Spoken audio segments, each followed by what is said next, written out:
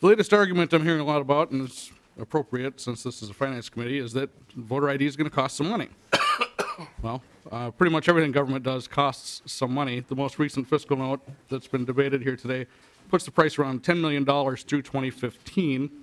Yeah, it'll cost some money to secure our elections against errors, fraud, and other abuse. But in the grand scheme of things, a couple $1 million a year to secure an election system that has to be trusted by the 5 million residents of Minnesota is a small price to pay for confidence in the outcome in our elections.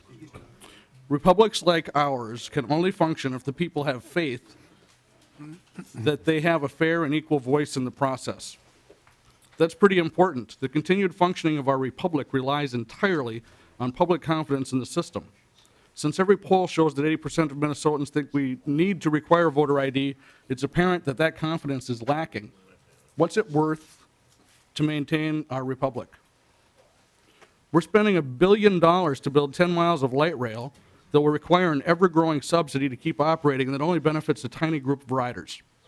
Voter ID will benefit every voter in Minnesota and ensure continued faith in our system of government for $10 million. That's a bargain.